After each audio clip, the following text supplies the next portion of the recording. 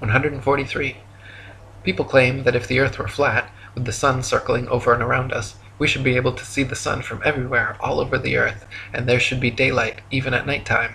Since the sun is not 93 million miles away, but rather just a few thousand, and shining down like a spotlight, once it is moved significantly far enough away from your location, it becomes invisible beyond the horizon, and daylight slowly fades until it completely disappears.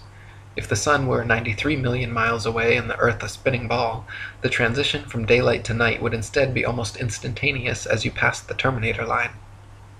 144. Pictures of the moon appearing upside down in the southern hemisphere and right side up in the north are often cited as proof of the ball Earth, but once again, upon closer inspection, provide another proof of the flat model. In fact, time-lapse photography shows the moon itself turns clockwise like a wheel as it circles over and around the Earth. You can find pictures of the moon at 360 degrees of various inclination from all over the Earth, simply depending on where and when the picture was taken. 145.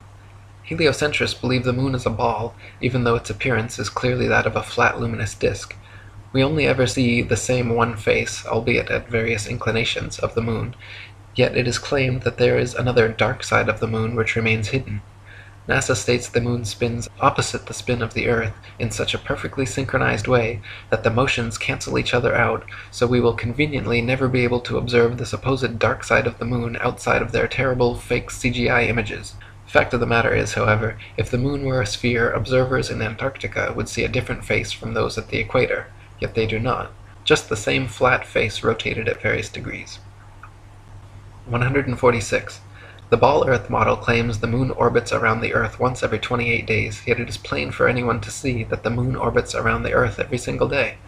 The moon's orbit is slightly slower than the sun's, but follows the sun's same path from tropic to tropic, solstice to solstice, making a full circle over the Earth in just under 25 hours.